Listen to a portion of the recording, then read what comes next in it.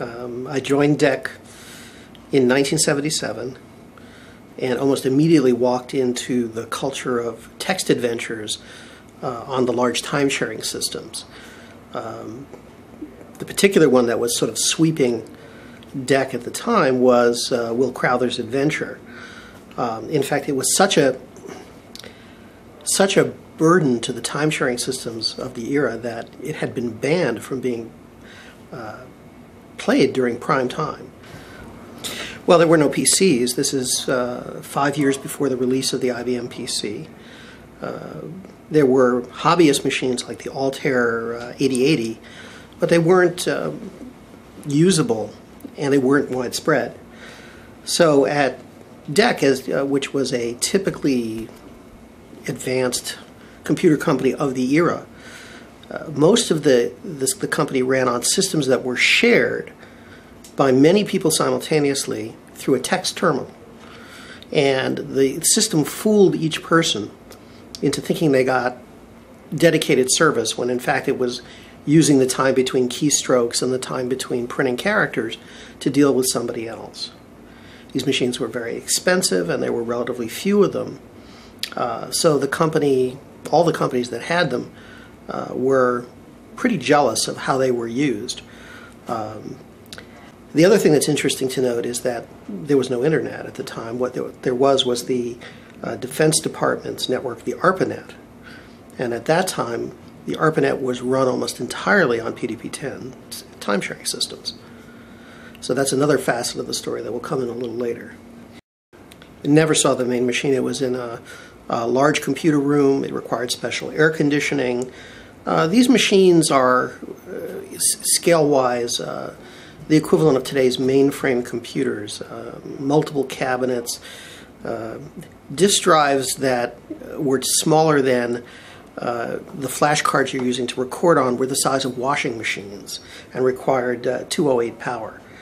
So imagine that your personal computer was upscaled to the size of an 18-wheeler truck and then downscaled in power and in computing capability to about what's in a modern calculator. And that's what we had at the time. Well, games fell under the general category of the care and feeding of engineers. It wasn't encouraged, but on the other hand, it was recognized by managers that engineers are intrinsically attracted to games, to puzzles, to the challenge of creating them. And while you say there are legions of games for these machines, there are actually relatively few, probably fewer than 3 or 4 dozen, compared to the tens of thousands of games or hundreds of thousands of games that exist for PCs. So it wasn't exactly a huge and widespread nuisance. The main impact was to keep the machines free for real operations during real business hours, was to restrict the games to off hours. But of course, that wasn't exactly what I personally was looking for. I had my lunch hour. I had my my times to want to play games, and I sort of had this. I want to be able to do it on my schedule and not on a company schedule that says like 8 p.m. in the evening and after. So although we didn't have personal computers, we certainly had a lot of very small machines that were typically available all the time. They were small PDP-11s, which were intended to be used for engineering development or be used for individual projects, not time-shared, idle a lot of the time, much like today's PCs. So my thought was, particularly after encountering Adventure and discovering that it was a Fortran program, and my background is Fortran programming, to get it off the mainframe, off the time-sharing system, and onto the smallest possible mini-computer that was widely accessible inside of DEC, which was the PDP-11. Because then anybody would be able to play it at any time. And of course that included me. Plus, I was curious about the mechanisms. Adventure is not that hard a game to work out, the original text Adventure by Willie Crowther. But I was extremely interested in how it had been put together to get the effects it did. So I really wanted to understand them, and what better way to understand them than to port it from a large-scale environment to a small one. So that project, I must have done that almost as soon as I got to DEC, because it was finished certainly before I began working on Dungeon, and I only joined DEC in the summer of 1977. So it didn't take very long. It was already in Fortran. The PDP-11 and PDP-10 Fortrans were not that dissimilar. Kent Blackett had done a lot of work in making the whole program much more modular and structurally portable. It was primarily a matter of clip and prune and then figure out some overlays, which is something nobody would understand today, so that it could work in the memory that was available. The goal was to run Adventure, which required a mainframe, on a computer that had 56 kilobytes of memory and about 280 kilobytes of disk storage, two 8-inch floppy drives. And again, the perspective is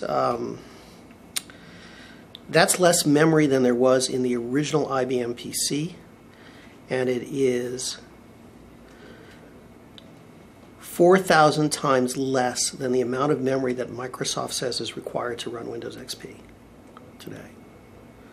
So these are machines that today would be the equivalent of a fancy digital wristwatch. You know, in those days, with the energy of being 30 and no management commitments, it was possible to put in extremely long hours in the evenings working on this thing. The effects were achieved with an economy of means that I found extremely intriguing. So the code is extremely dense in Will Crowther's Adventure, very compact. The mechanism for input and output is quite simple, and yet it gave, for its era, a very realistic interactive feel in terms of relatively good expressiveness on the input side, and of course this enormous vocabulary of messages and situational elements that it could reply with as you moved around the maze. The random elements, which contributed to lengthening the amount of time to solution, were also done very simply. And that, as much as anything, is what made it possible to port. There was one fairly complicated section having to do with so-called magic mode, which I think Will Crowther had programmed to help him debug, that I had to clip out just for space reasons. And of course, the hours command, which was there to restrict when it could be used, got clipped as well.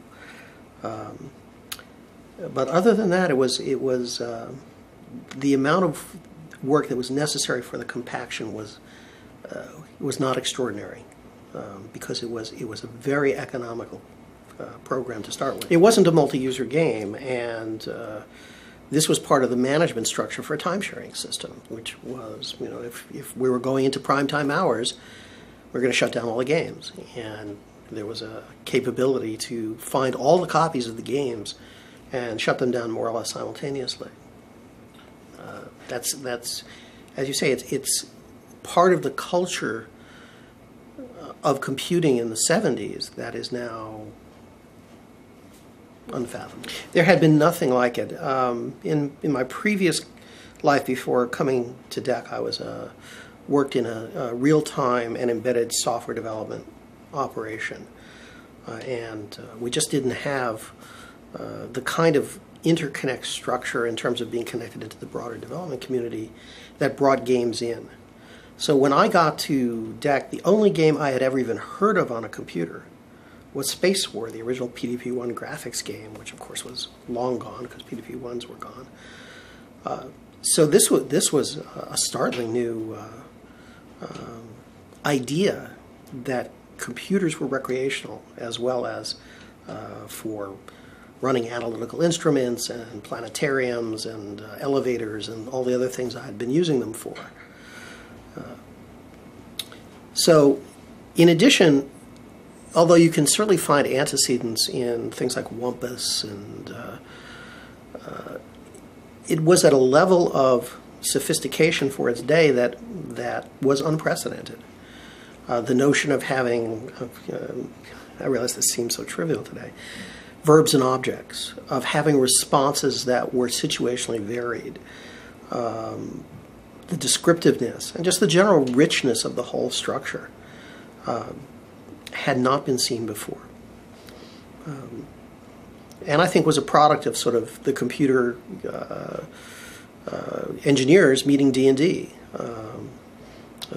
Certainly, even the idea of a role-playing exploration game, I don't think would have been feasible in 6 or 7 years before that, because the board game and role-playing game hadn't really existed. The game was known as Dungeon at the time I met it, and what happened was it drifted in from MIT via the ARPANET. The MIT system that was being used as its development base was called ITS, which stood for the Incompatible Time-Sharing System, which was a play on a much older MIT system called CTSS, the Compatible Time-Sharing System. And there was a way to run it on a more conventional PDP-10 operating system called TOPS 20, of which there were a few, but only a few in DEC. Most of them ran an older system called TOPS 10. And so it drifted in, and as usual for a company, a relatively small company in those days, the word began to get around that there was this much more elaborate, much more interesting and complicated puzzle, text adventure, problem-solving game. And it was extraordinarily difficult to get access to it because, as I said, the machines that even DEC owned that could run it were relatively few and far between. And having just come off working with Adventure, I was very eager to learn more about these games. And when I saw Dungeon with its full-fledged parser and its far more elaborate descriptive mechanisms and just the general richness of the whole environment, it was very, very interesting to me to see it. And it was also very frustrating to play because access was limited. It was a hard game, much harder than Adventure. And it was incomplete at the time. It was still being elaborated by Mark and Tim and the rest of the MIT gang. There was version skew going on between them and anybody else who was playing it. So the same idea occurred to me, which was, if it was on a small machine, I'd have access to it. A lot more people would have access to it. And we'd know more about it. So kind of without quite really understanding what was involved, I decided, well, I'll do the same thing. I'll port it. There were only a couple of sort of minor assumptions that weren't quite right in my thinking. The first is, of course, that it wasn't written in Fortran. It was written in an obscure variant of a functional language like Lisp that was called MDL, Model Development Language. And when I first saw the sources, I was like, what is this?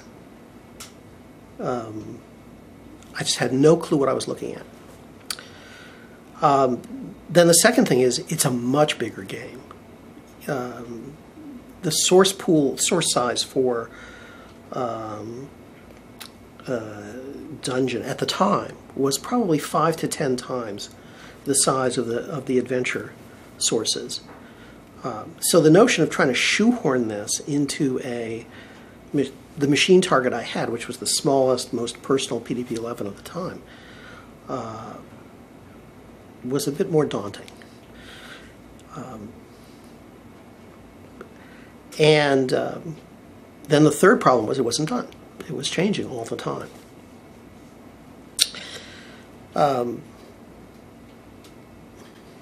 So, well, I didn't know any better. So I nonetheless decided I would do this. I would do it in the only language, higher level language that I was really fluent in, which was Fortran. Now, C was certainly available, but there was probably not a single Unix system in DEC at the time. So Fortran was it. I bought a book on Muddle from the MIT Press and started in doing some probe coding. And this was probably in late 1977, early 1978. And I would not have made a huge amount of progress, except that in early 1978, there occurred what is fondly called the blizzard of 78, when 26 inches or so of snow fell on the place in early February, and the state was shut down for a week. I was home. I was home with the printed Muddle listings and the book, and I didn't have anything else to do at the time. So during that week, I fundamentally worked out how to represent the data structures and the algorithms in Fortran from the sources I had. And I did a probe-coded version of the game with no parser. But nonetheless, if you could type in, you could basically type in numeric equivalents for a command, and then it would go off and it would do the game action. It would display rooms and do actions, and the pirate would show up, the thief would show up and cut your throat, and all the good things it's supposed to do. When I had this running in March of '78, I made contact with the guys at MIT and said, "Hey, it's possible to run this on a much smaller machine. Would you be interested in supporting this by actually, giving me the complete source set as opposed to the fragment that I had?" They came out to where I was working, and I was actually working right across the divide here in the other building. And they were completely astounded to see that what they regarded as a mainframe, large-scale program was running on this, from their point of view, tiny machine. And they agreed to provide the full source set so that I could port as much of the game as existed at the time. So for really over the first half of '78, I finished off an initial complete implementation and put that out in DECUS. Their one condition was that the big database file, the text file that sort of had all the strings, couldn't be published in unencrypted form. And then basically as new inputs came in, as they finished the end game and so forth, I kept up with what they were doing for about the next 18 months. But at that point, there were several interesting developments that sort of brought my participation to an end. One is the fact of showing them this running on a small machine helped convince them that there might be a business there. If I could put it on a PDP-11 with 56 kilobytes of memory, then why couldn't one put it on a TRS-80 with 64 kilobytes of memory or whatever it had in the day? And they went into business. They founded Infocom to fundamentally exploit what they'd done. And at that point, the status of this sort of in the wild version became, from their point of view, a little problematic. So we talked about it for a while, and ultimately the solution kind of emerged from a usage realization, which was that people who had access to PDP-11s and people who were running personal computers at home and would be buying games were two completely divergent populations. There were only, probably at that time, a few 100,000 PDP-11s in the world, and they were all, almost all, doing embedded work. So aside from DEC itself and maybe a few other places, there wasn't going to be a large audience for the PDP-11 version, and it was not going to cut into their commercial sales. So the arrangement we reached was their copyrights went on everything in the Dungeon sources, and the Dungeon sources went into DECUS, which is was DEC's user group, and they retained the exclusive commercial rights, and off they went. I don't think so. I mean, the four guys who wrote Dungeon were really tight with each other. I mean, they worked at MIT. They were, I believe, in the AI lab, and they were also at that point half a generation younger than I was. So, in addition, I was myself a new father. I was just moving into to what would become my main career at DEC, which was the development of VLSI microprocessors. And if the subject had come up, it wouldn't have lasted more than 30 seconds. I was already beginning to regard myself as a hardware engineer and a hardware engineering manager, not a software engineer. Really, the discussions we had were almost all confined to two things. One was the development of the game itself in terms of where they were going and what kinds of features they were going to add and what impact that might have to my much more constrained environment. And then working through the legal issues on the copyrights and coming to an agreement about that. Because they themselves, I presume, had some complexity in getting the game out of MIT, because MIT would have regarded it as having been developed on MIT time. But that all got sorted out, and as far as I know, without a lawyer ever being involved. Infocom was, of course, quite successful. The engine they developed, which I think is sometimes called the Z-Machine engine, they were able to make many more adventures and games out of it beyond Zork. Got bought by Activision. Activision republished the trilogy as a sort of a classic game. And it had a really good run in the 1980s. But by the end of the 80s, graphics games were it. PCs were everywhere. And there was no... it had already become a historic game. I mean, I did the last version for the PDP-11 in 1980, and at that point I had exhausted every spare byte in memory. There was just no way I could keep up with where they were going, and they elaborated the game for at least 2 more years before sort of freezing it and going on exclusively to Infocom and Z-Machine. In 1990, I was now running a program inside of DEC called Alpha, which was developing DEC's 64-bit RISC technology. And at that point, for the first time, I wasn't managing a large group for the first time in 10 years. So I happened to come across the games again and realized that they were, from the point of view of 1990 software, they were pretty crufty. To squeeze them in on the PDP-11, I had used all kinds of ugly techniques like encoding the strings in Radix 50 and bizarre stuff like that. And in the era of the 1990s, with 32-bit processors and a few megabytes of memory and disks that were, like a gigabyte, I could really unfold the game's structure, make them much cleaner and more portable, and coincidentally create a standard regression test for our Fortran compilers. So in 1990, I took the PDP-11 code and fundamentally did a scrubbing pass to simplify the structures, restore any features that I had missed. And in the case of Dungeon, to pick up the last couple of years of development that Mark and Tim and the rest had done that I had never been able to do.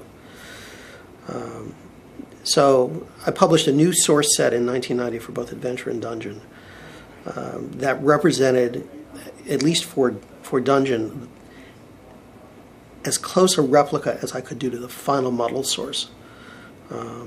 Every puzzle, every game, every quirk, and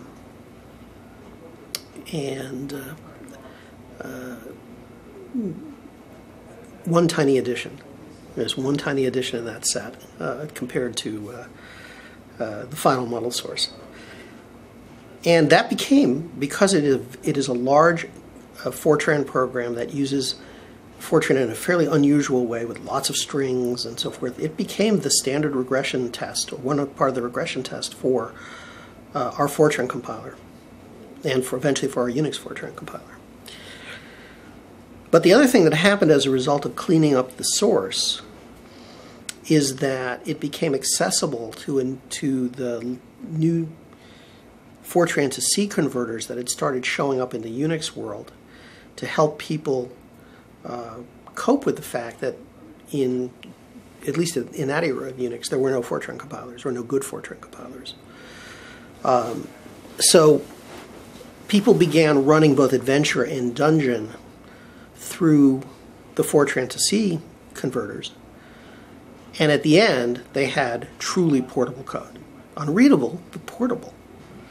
And it's those C versions of Adventure and Dungeon that basically now populate the universe of these things. I was astounded that we're building an embedded control plane application here on UC Linux, and on this relatively tiny microprocessor, and the developer booted up the UC Linux board,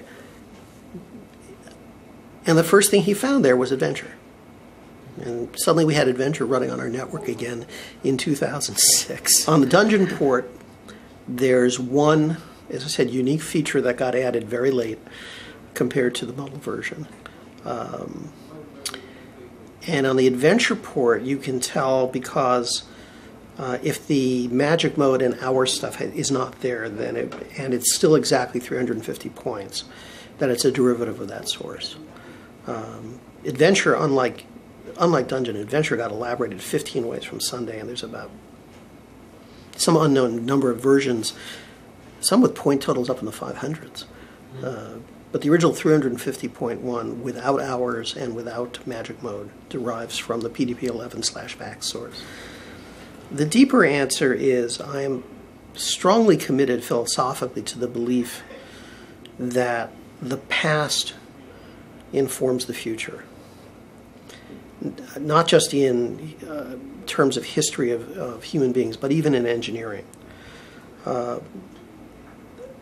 There's an interesting phenomenon in bridge building that major bridge disasters seem to come every other generation. And the belief is that it is the loss of the folklore and the accumulated verbal wisdom of 2 generations back that somehow contributes to a newer generation not quite knowing where the limits are.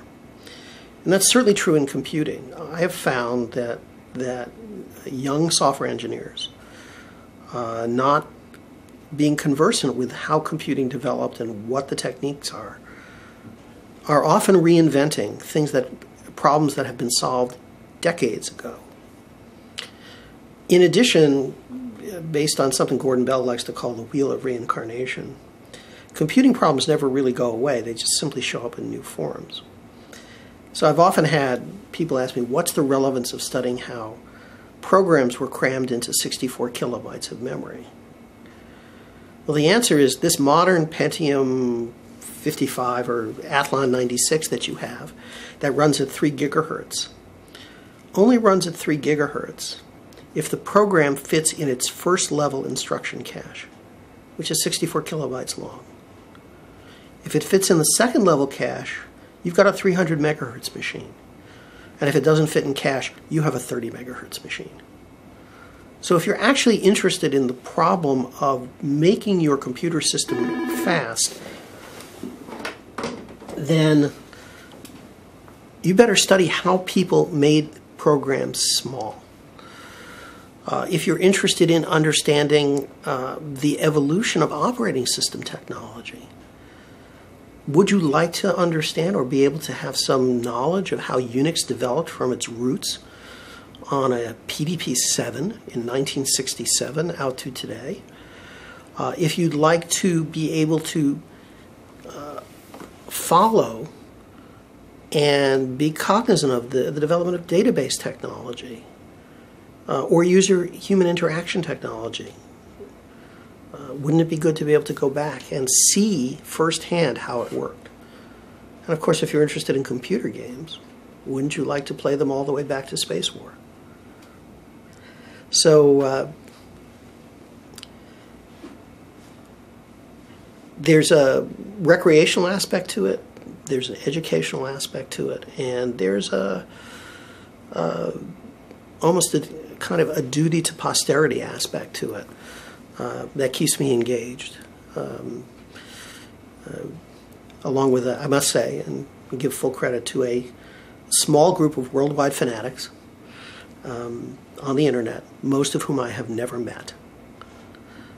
Without the internet and without the resources it brings to bear, this would never be possible.